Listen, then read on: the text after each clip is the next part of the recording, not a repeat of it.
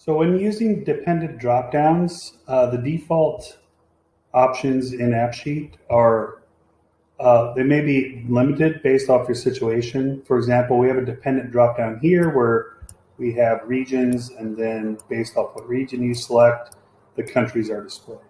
So for example, I click on Asia, then I can see the related countries in Asia, America, etc. And this works great. However, if you wanted to create something more flexible for users to use, let's say, giving them the option is either search for the country or filter by region, and let them have both options first, you can. You could do that. In this situation, it doesn't work because if I don't select anything, then I can't see a list of all the countries by itself. So what I'm going to show here is basically how you can have both fields available, and then depending on what the user clicks on, automatically filter as needed. So this gives the flexibility to filter the data, but also allows you to not have to choose a region if you don't have to, and just go ahead and select the country, if that's really all you care about from a app developer perspective.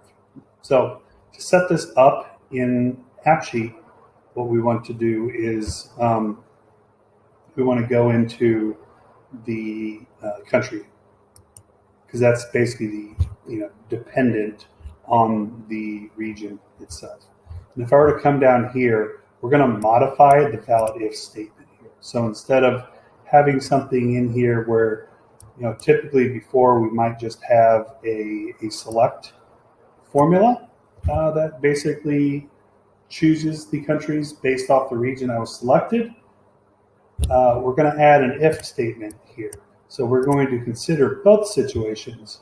So one is a situation where if the region is blank, meaning the user hasn't selected a region yet, then we're going to have a formula here that basically just pulls all of the countries, right? That's what this true means for the second part of the select function. We're just going to basically pull a list of all the countries.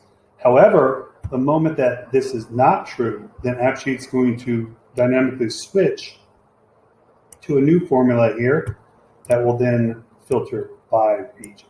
So that's really all you have to do. It's fairly straightforward, but being aware of how you can use conditional logic inside your validation rules, or really throughout any part of your app, can be very useful in situations like this where you need to give users more flexibility outside of what is typically just presented in the platform.